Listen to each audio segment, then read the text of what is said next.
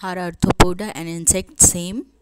For this, you have to understand what are arthropoda, general characters of arthropoda, classification of arthropoda. Before moving ahead, please subscribe our channel. What are arthropoda? Arthropoda is a Greek word derived from arthro means jointed, poda means legs. These are invertebrate animals and this is largest phylum of animal kingdom, and there are 80% of species of animals found in the world are arthropods. What are general characters of arthropoda? These are cosmopolitan, means these are found everywhere in the form of terrestrial, aerial and aquatic. Some are ectoparasitic and vectors of diseases.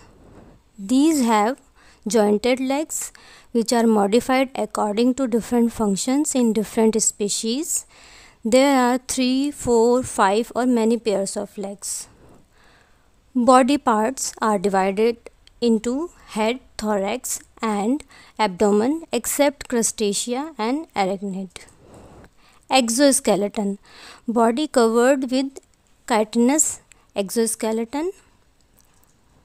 Sensory organs, there are antenna, sensory hairs, simple and compound eyes. What is classification of arthropoda? Phylum Arthropoda has 6 classes. First class has Onychophora, an example is Peripatus. Second class is Arachnida, an example is Scorpion. Third class is Crustacea, an example is Prawn.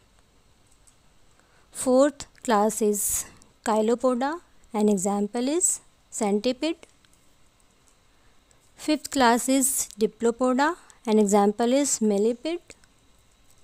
And sixth class is Insecta, and example is Butterfly. That means insects belong to class Insecta and class Insecta belongs to phylum Arthropoda. We hope your query is resolved now.